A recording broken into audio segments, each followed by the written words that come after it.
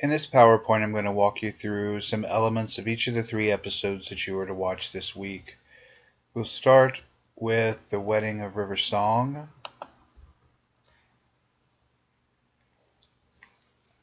When the show starts, we begin in London, and London is all wrong. Different events are all happening simultaneously. Some of these things that I put on the screen. And it's obvious by seeing Roman centurions stop at a traffic light. We see hot air balloons floating through the air carrying cars. We see pterodactyls, etc.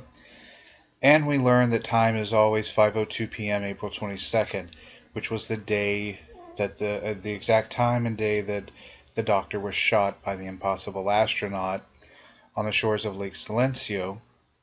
And so Winston Churchill, who is in charge of this age in England, has a soothsayer, and he calls him to explain what's going on again.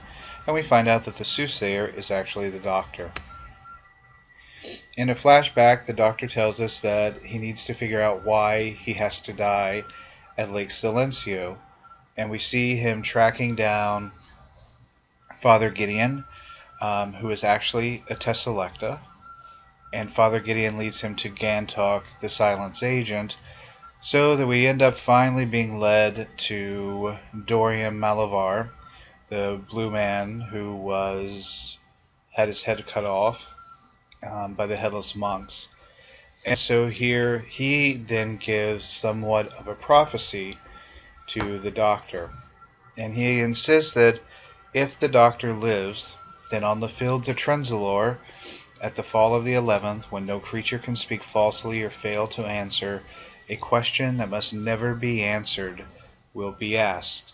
He says it's the first question, hidden in plain sight. He asks if the Doctor wants to know the question. The Doctor agrees and is told the question, but we don't hear it. The Doctor then grabs Dorian's head in the box, starts to try and do kind of a farewell tour, finds out an old friend has died, and he really kind of comes to terms with the fact that he's probably going to die. And so he gives the Tesselecta invitations to deliver to bring Amy Pond, Rory, and River Song to Lake Silencio, so that while they're there, we see the impossible astronaut rising from the lake and killing that now we know it's River Song, trapped in the suit. She has no control of the suit, and she's going to kill the Doctor. And after the shots are rung out, he doesn't die. And in concern, he asks River, what has she done? And at this moment, the world shatters, and it stays April 22nd, 5:02 p.m. forever until time finally disintegrates. The Doctor and Churchill discuss these events. Then they notice that they're holding weapons. They're in a defensive stance.